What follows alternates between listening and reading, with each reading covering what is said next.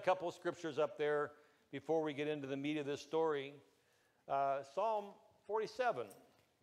It says, sing praises to God, sing praises. Sing praises to our King. You know, from the Lord's perspective, he wants us to see him as a king. And he calls us to sing praise. And so when you say sing praise to God, sing praise to our King, it's the same person. For God is king over all the earth. Sing praises with the psalm. Do you believe that God is a king? Do you ever think of God as a king? I mean, there's a lot of different ways we think of the Lord. And it's because he is, has many different aspects. We think of him as a father. You know, the word today from Betty about how he wants to draw close to us and comfort us. And there's that aspect of him. He's a shepherd. He is a warrior. There's a lot of aspects that describe the nature of God. But one of them is a king. God is king of all the earth. And then in Psalm 103:19, I have the verse up here that says, the Lord has established his throne in the heavens, and his kingdom rules over all. Now, we talked this morning about self-rule. You know, we can take on our own choices and in a way rule against God. That's really what caused the fall of man, when Adam and Eve chose to rule against the rule of God. And the Lord said, don't eat from this tree, and they chose to do it. So it was self-rule rather than the rule of God. He is the king. They chose to reject it and rebel against it. And every day that we have choices to walk in obedience to the Lord, we choose rather to submit to the kingship of Jesus or to brush it aside. And every one of us has that choice and that opportunity every day of our life.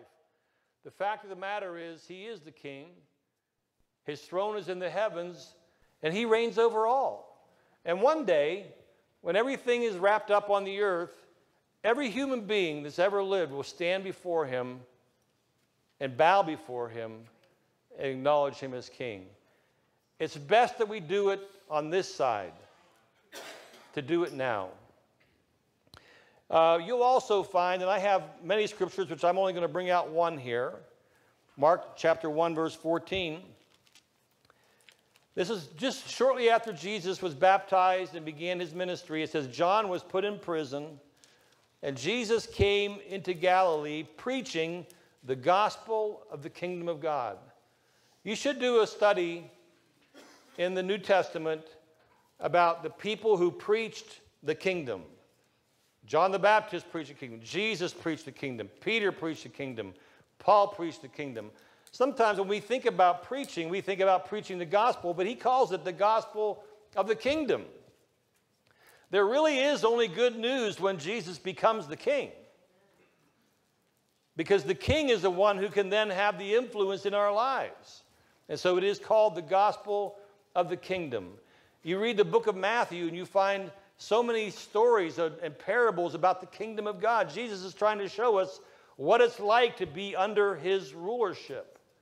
The kingdom of God has a different set of laws in a way. I mean, think about this. Love your enemy. That's a different kind of a law, isn't it? We think about hating our enemy or despising our enemy or taking revenge on our enemy. Jesus comes in with a new kingdom. He says, I want you to love your enemy. And so he says, repent, for the kingdom of heaven is at hand. It means change your way of thinking. There's a new king. There's a new way of living. There's a new way of following after God. And it really oftentimes does go against the grain of our own heart, where we might want to take the revenge. He says, no, love your enemy.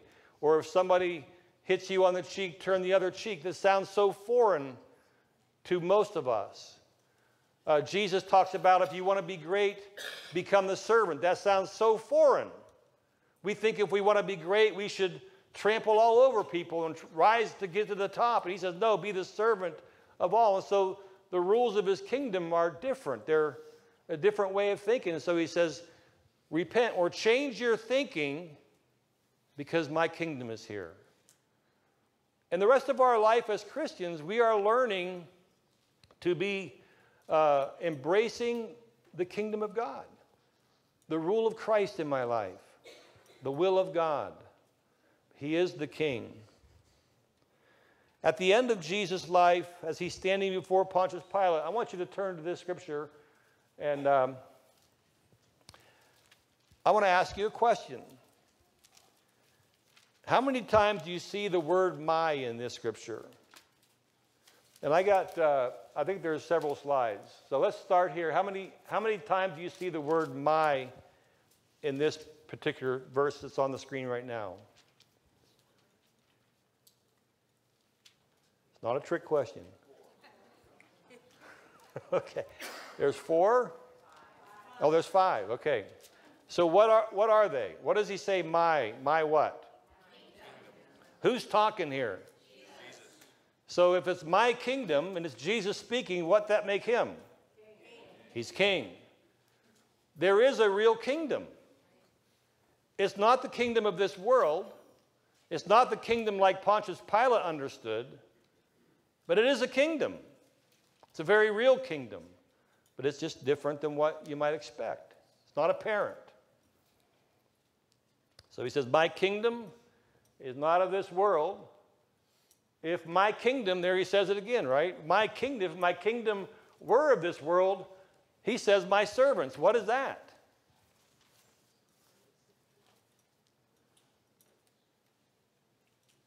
I hope that's us. Maybe it's the angels. Maybe it's a combo. But if he's a king and he has a kingdom, then he has servants in the kingdom. How many of you know a king with no servants is no king? What is he ruling over? You know, I'm master of all I survey. What is it? Nothing there.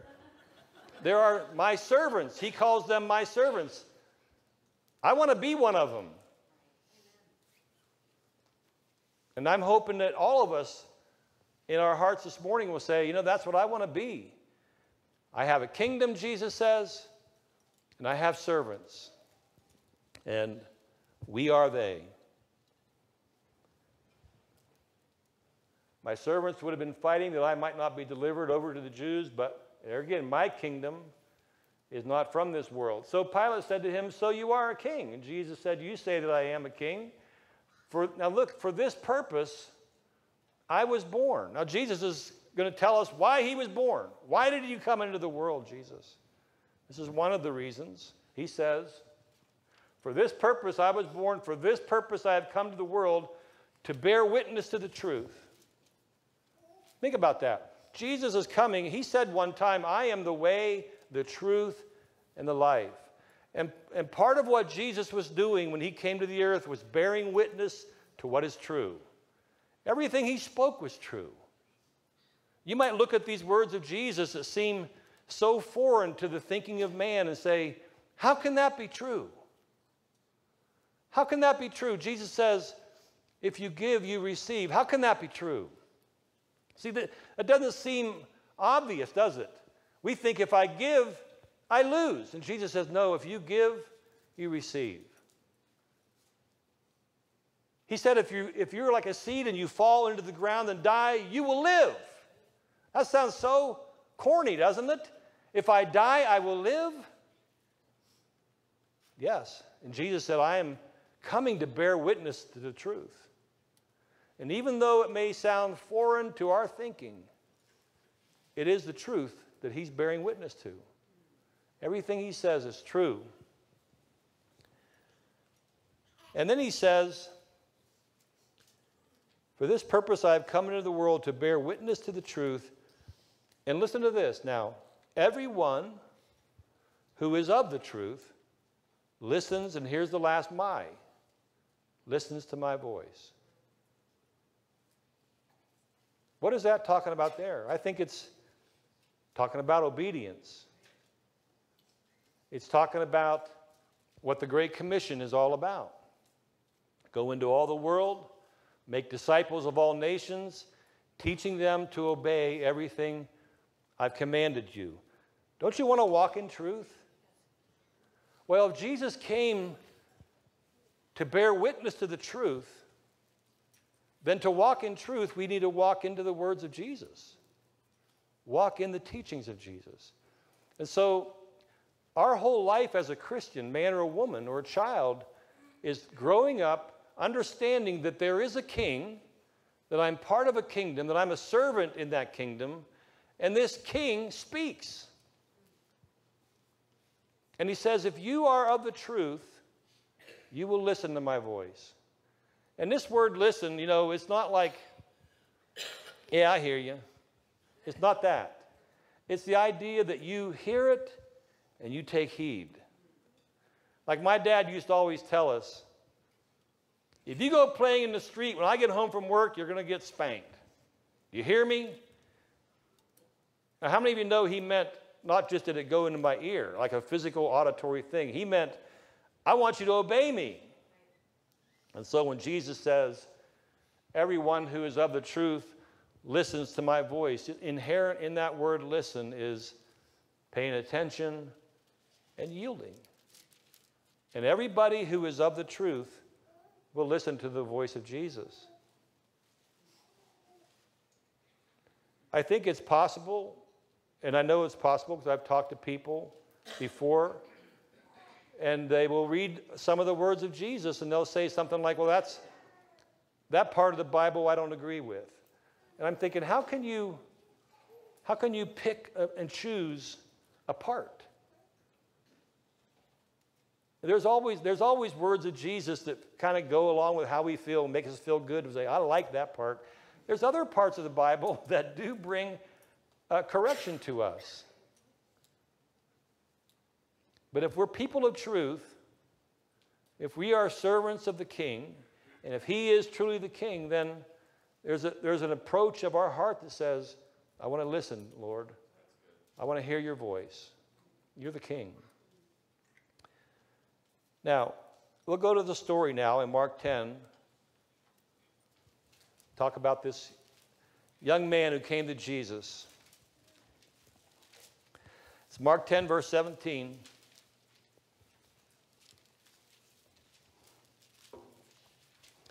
As he was setting out on his journey, a man ran up and knelt before Jesus. And he asked him, Good teacher, what must I do to inherit eternal life? It's a good question. There was something in this young man's life that made him think about eternity, made him think about, the shortness of his own life. I'm thinking about what's going to happen when I die, and I want to inherit eternal life. How do I go about that? What do I do? I bet you there's lots of people out here in the world today that wonder, what's going to happen when I die? They've heard things, they've heard stories, they've heard Bible stories, and they're not really sure what it's like, but they're thinking, I wonder, what do I got to do to inherit eternal life? And that's kind of what's on the heart of this young man. Jesus said to him, Why do you call me good? No one is good except God alone. You know the commandments. Do not murder. Do not commit adultery. Do not steal. Do not bear false witness. Do not defraud. Honor your father and mother. And he said to him, Teacher, all these I have kept from my youth. Isn't that an awesome little kid, an awesome kid. How many would like to have this for a son? And it says Jesus looking at him, loved him. I love this picture of Jesus. He loved this man. His heart went out to him. Now, the words of Jesus are true. And he's about to tell this young man something he doesn't want to hear. Jesus, looking at him, loved him, and he said, You lack one thing. Go, sell all that you have and give to the poor, and you will have treasure in heaven. Do you believe that? That's hard to believe that, isn't it? See, because what the reward, I guess the benefit side of this truth is you don't see it. You have to believe somehow in faith that Jesus said, if you give up everything you have, you'll have treasure in heaven.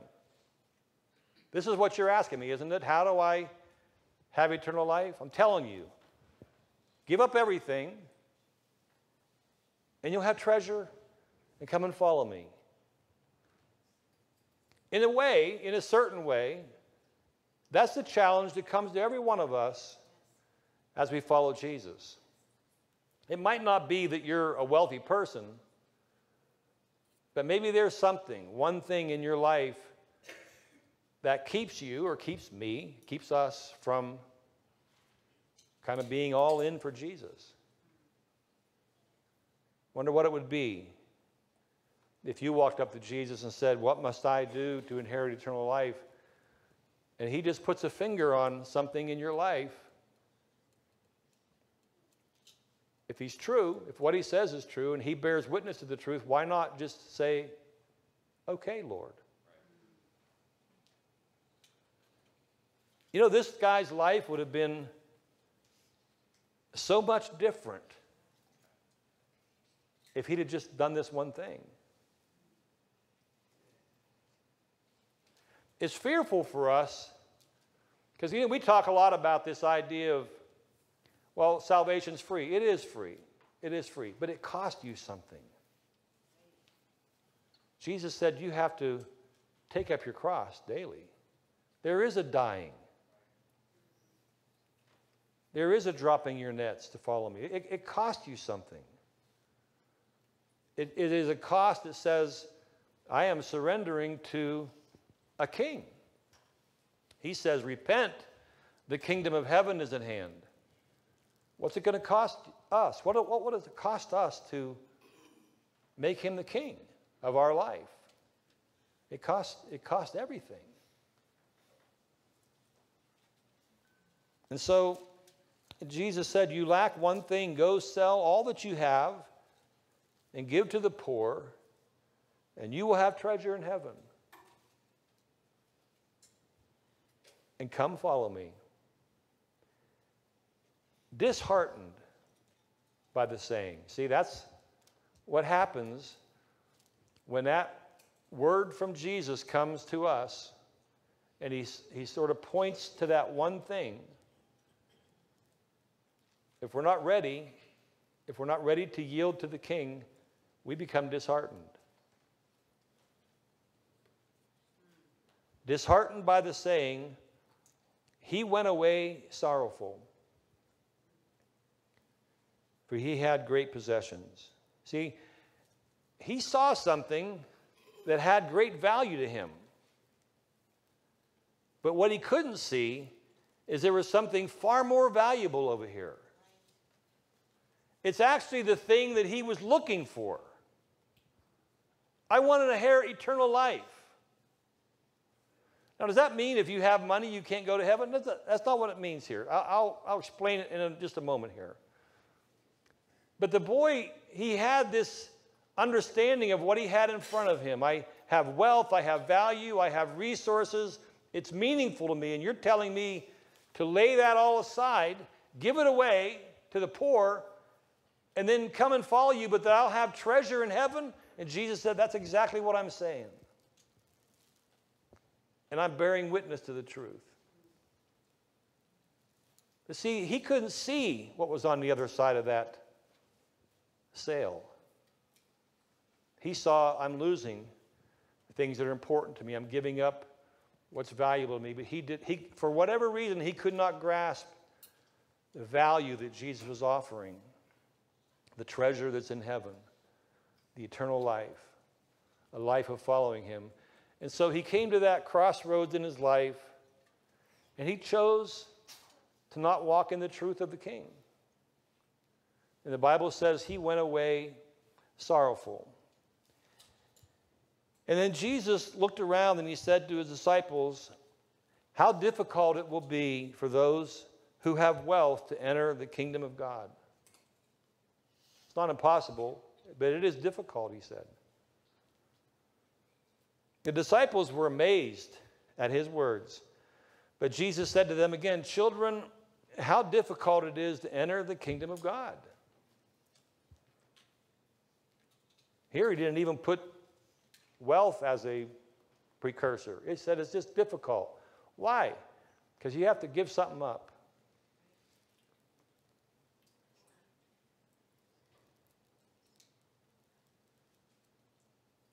How difficult it is to enter the kingdom of God. It is easier for a camel to go through the eye of a needle than for a rich person to enter the kingdom of God. So let me say, I just want to just go back through and just bring a few points out as we wrap this up this morning. First of all, the question of eternal life is really a question about the kingdom of God. See, his question was right there, good teacher, what must I do to inherit eternal life?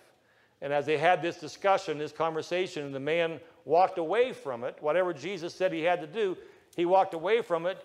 Jesus said, you see, it's difficult to enter the kingdom of God. So he was equating eternal life with the kingdom. But we also live in the kingdom now. The Bible says when you're born again, you are taken from the kingdom of darkness and brought into the kingdom of his dear Son. We pray a prayer that goes something like this: Our Father who art in heaven, hallowed be thy name. Your kingdom come. And then almost like an additional phrase restating that, your will be done. Your kingdom come, your will be done on earth as it is in heaven. We pray this. This is how Jesus taught us to pray. That God's rule, his kingdom, would be enforced in our life as we live out our daily lives. Your kingdom come, your will be done on earth as it is in heaven. But there is also the kingdom that's coming, the future, when Jesus will reign over all.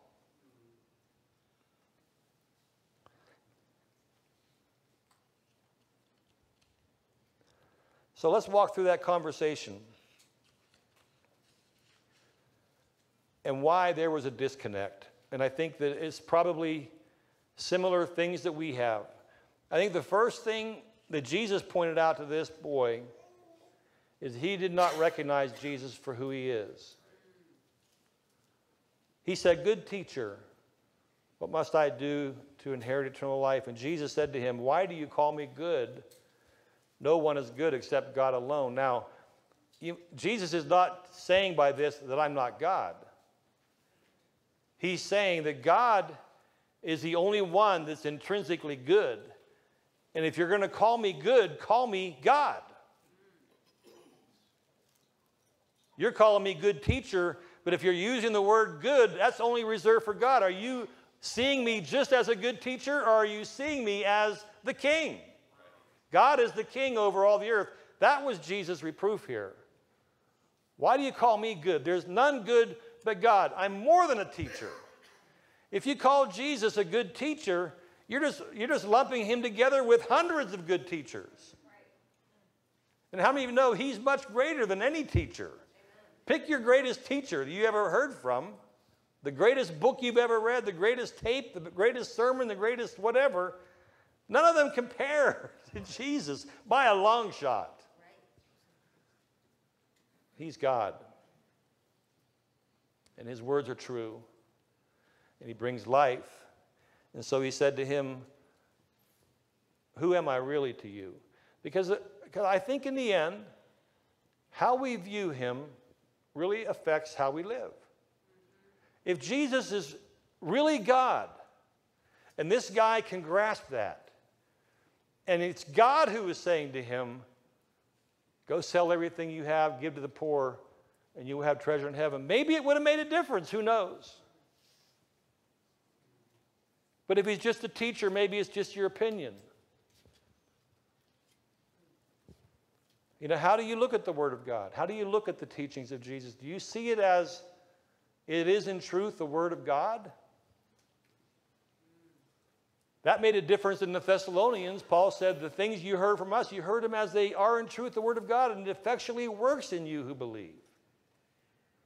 And so that was his first disconnect. He did not see Jesus for who he really is.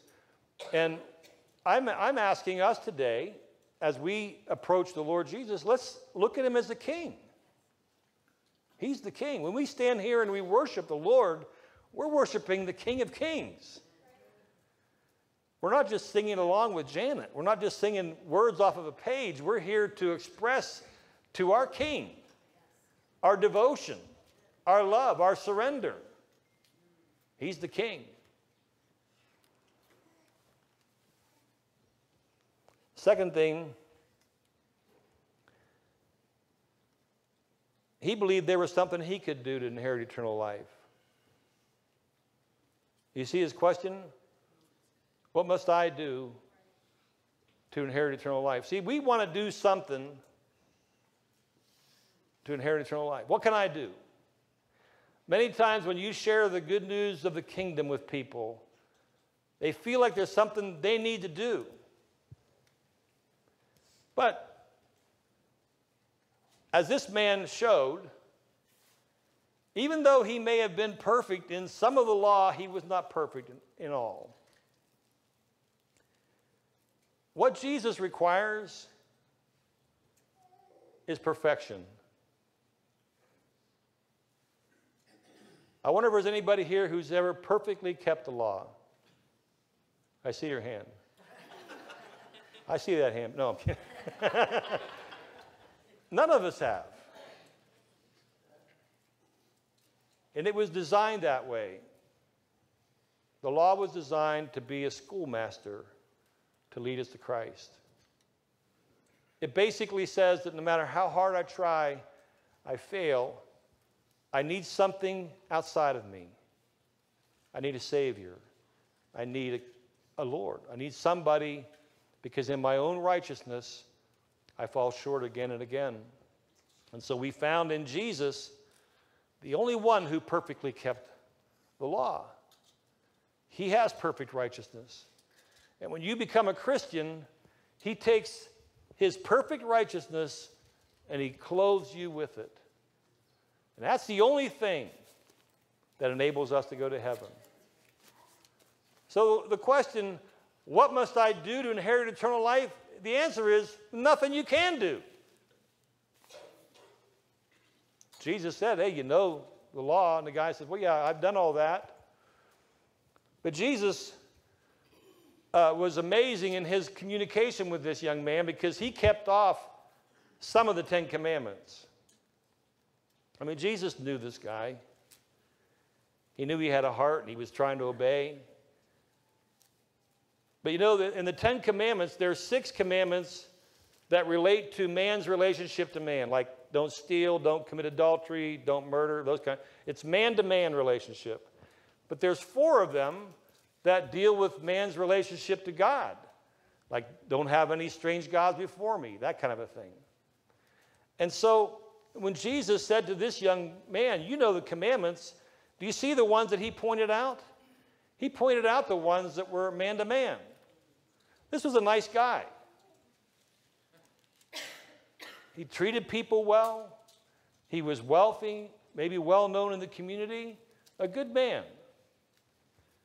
But see, there was an issue in that he did not hold Jesus as king. God was not the king of his life. And so when the Lord said to him, you lack one thing, it was surrender. Give up everything. Sell everything you have. So Jesus isn't putting out a carte blanche statement saying, anybody here that has any money, give it away or you won't be seeing the kingdom. He said it specifically to this guy because that was his idol. That was his God. That's the thing that he served. And the Lord says, there will be no gods before me. He wants to be first. He won't accept being second in our life. And so when I say it costs us something, that's what I'm talking about. What is it? What is the thing in our life that keeps Jesus from being first, keeps him from being number one. For this guy, it was his money. For us, maybe it's something different. But I believe that Jesus is faithful enough to us to point it out. You start getting that little gnawing in your soul. The Lord's putting his finger on something in our lives and saying, hey, we got some baggage between us.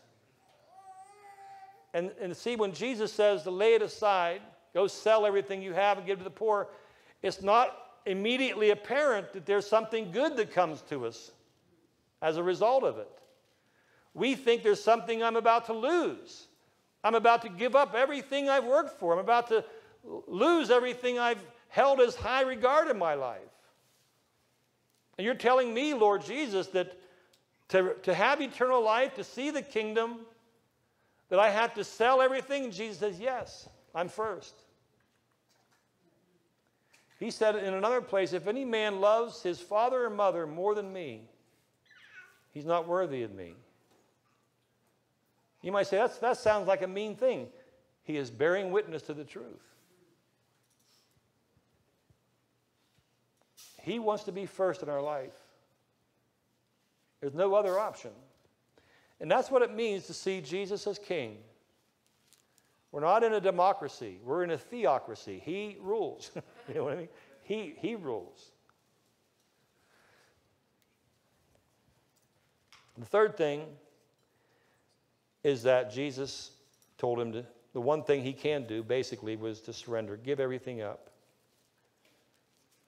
The thing I love, I think, most about this scripture is Jesus loved this man.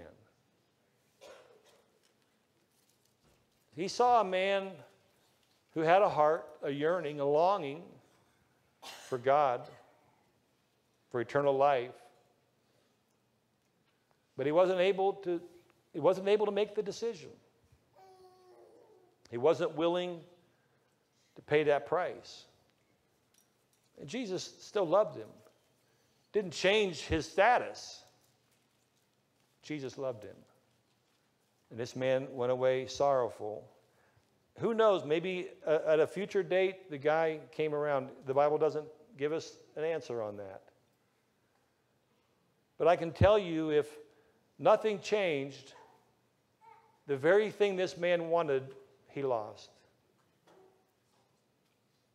You know, somehow he felt he had a greater value, a greater treasure in all of his wealth. And Jesus was saying to him, listen, the thing you really want, you don't see it, but the thing you really want, which is eternal life, is only possible if you sell everything.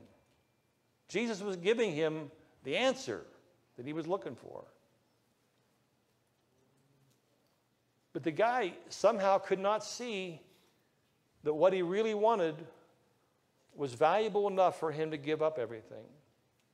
And see, that's where we find the disconnect in our own life.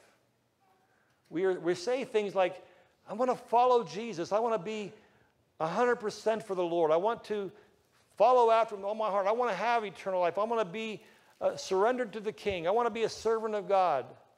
And then Jesus begins to deal with us because he's faithful to it, and he begins to just point out things because he's a God of truth. And we say, I'm not willing yet, Lord.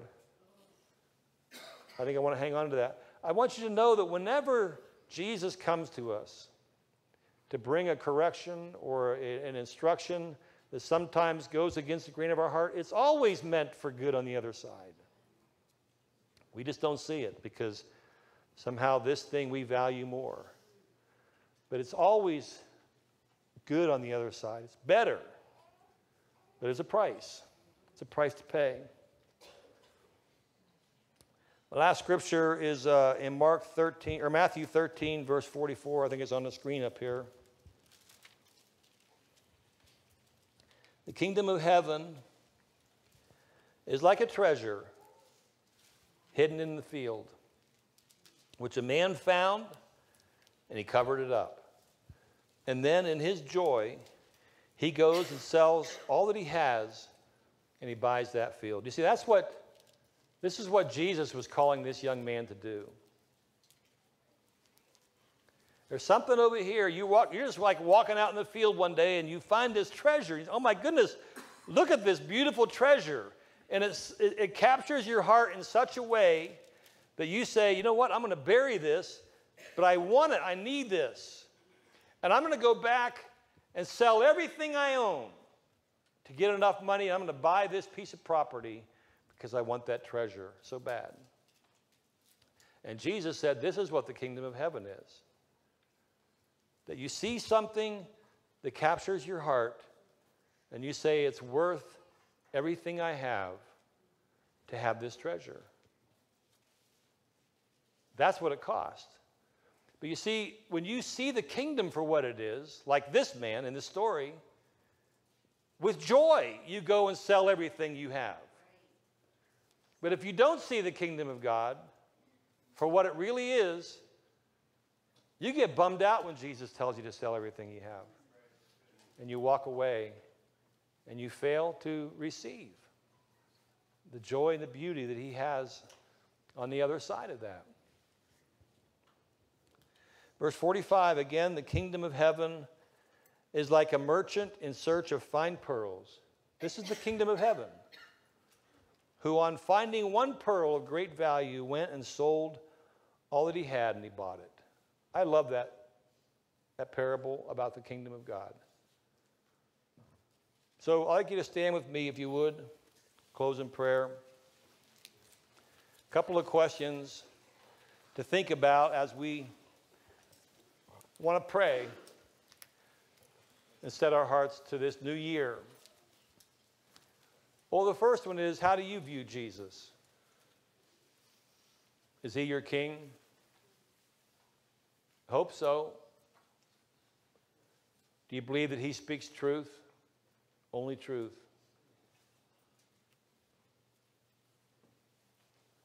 If not, what do you think is the one thing that's standing in the way? One thing. When you hear it, you might say, I wish he didn't put his finger on that.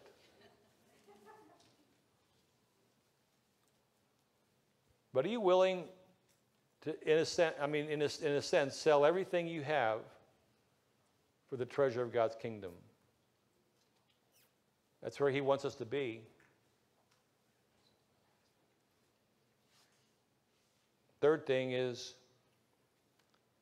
his truth is the basis for obedience. When we talk about walking in obedience to the Lord, or the Great Commission, go and teach them to obey everything I've commanded, it's based on what he says. He is bearing witness to truth. He is a truth teller. And so I'm coming to the place where I say, Lord Jesus, your word is true. What you say is true. I want to obey it. I want to be one of those my servants that are in your kingdom. Our walk with Jesus does not make sense unless we sell out to him. You will be walking with Jesus, dragging your heels all the way, resisting the work of the Holy Spirit, balking against his word if you don't surrender. That's just the way it is. You'll be like that rich young ruler who's asking the question, I want eternal life. What do I got to do? And Jesus says, do this. And you say, that's too big of a price. And you'll go away disheartened and sorrowful. Or you could be like this man we just read about in the parable, that you see in that kingdom something so valuable that you say, it's worth everything I have to have that kingdom. And that's my prayer, that as we talk about the kingdom of God and what it's all about, that there would just be this longing in our hearts to say, I want that more than anything, and I'm willing to pay the price.